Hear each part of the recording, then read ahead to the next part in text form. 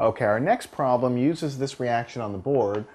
We have some iron sulfide mixing with hydrochloric acid yields iron chloride and hydrogen sulfide. And this is a balanced chemical reaction on the board. You can check that. You have iron, iron, one sulfur, two hydrogens, two hydrogens, two chlorines, two chlorines.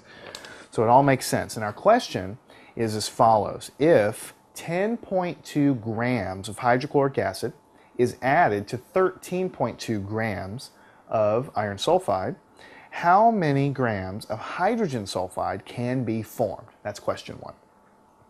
The other question, part B, is what is the mass of the excess reactant remaining, right? So it's the same problem as last time, really, but it's got a little twist. Basically, we're given how much hydrochloric acid we start with, 10.2 grams. We're given how much of this we have to start with, which is 13.2 grams. So we're given both amounts of the reactants, and we're trying to figure out how many grams of this can form, or how much of it can form. The only real difference between this problem and the last problem is that we're not given moles. In the last problem, we were given how many moles of reactant we have. The only real difference is now we're given how many grams of reactant that we have. So it's a little bit of an extra step there, but you already know how to convert grams to moles because we already know how to find the molar mass of everything. So once we do that, the calculation is going to be very, very similar. So let's go and calculate how much. Let's make two assumptions. One, let's assume this is the limiting reactant. We'll calculate how much of this we'll end up with. The next one we'll figure out, okay, assume this one's a limiting reactant, and we'll figure out how much of that we have left over. So let's do both of those calculations right now. So let's assume, well actually before we assume anything, notice that we have grams of hydrochloric acid, grams of iron sulfide, and grams of hydrogen sulfide. We know we're going to need moles in there somewhere because we're going to be using a stoichiometry, so we need to figure out the molar mass of these guys. So that's kind of what I recommend you do in all of these cases, really, is before you get started, try to find the mass of everything you think you're going to need, and then, you know, if you need to find some more stuff later, go and do that.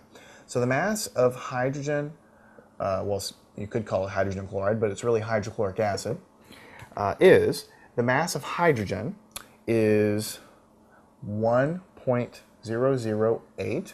There's only one of them. The mass of the chlorine is 35.453. These are both grams per mole. So when you add these guys together, what you're going to get is 36.461 grams per mole for hydrochloric acid. So that's important. So let's draw a little divider here. Now, let's find the mass of FeS, hydrogen sulfide. So we're going to have this, if you look on your periodic table, for iron you'll have 55.847, that's grams per mole.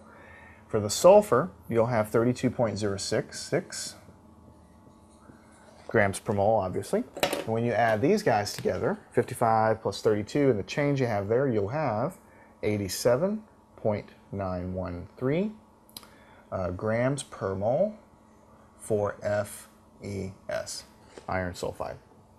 All right, and then finally, the only thing we're going to need there, because that's this guy and this guy. Now, in the problem, we're asked to find out how much of this can form. So we know we're going to need the mass of that. Mass of H2S. So now we have two hydrogens. So what we'll have is 2 times the mass of hydrogen, 1.008. You get that off the periodic table, plus